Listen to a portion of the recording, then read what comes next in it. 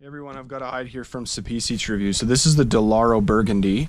It's a 3 to 4 ounce in weight, and with that being said, you've got a really nice, soft, supple leather here to work with. So on the top side here, you do have that milled, pebbled grain that you can see and feel. Very, very nice, very classy feeling leather for sure.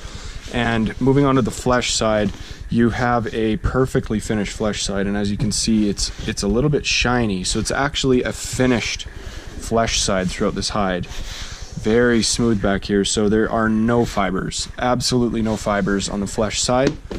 And overall, I mean, it's not waxy, it's not oily, it's just a very, very luxurious feeling leather. So as you can see here, this will go really nicely into bags, into shoes, into honestly just about anything you want to use this for. So if you guys have questions, reach out and I'll talk to you in a bit.